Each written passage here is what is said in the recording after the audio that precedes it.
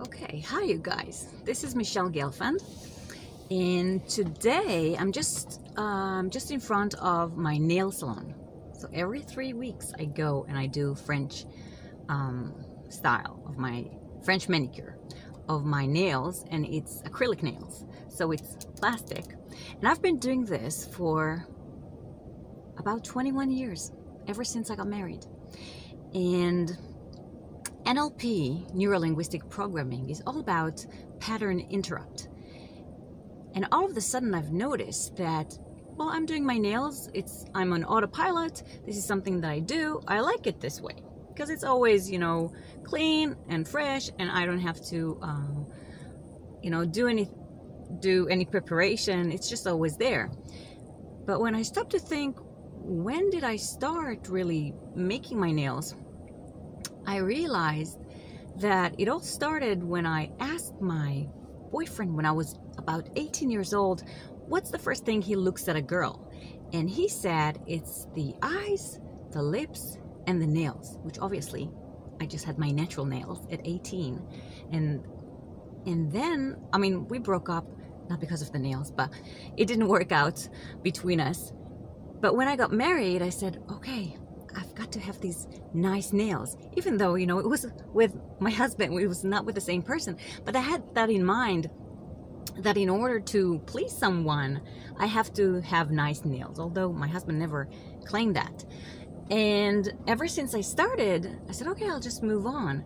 I also recalled, why am I always doing just French manicure?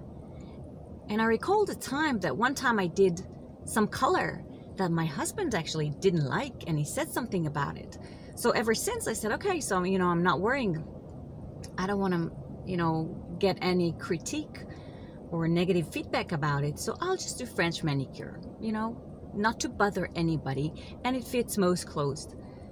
When I realized that this is my autopilot, this is what I do, not even thinking about it for so many years, I've said, okay, let's just try something new. Let's try something else this time. I do like my nails this way. It's really convenient because they don't break up. I don't need to do it myself. Just every 3 weeks, somebody else does it for me.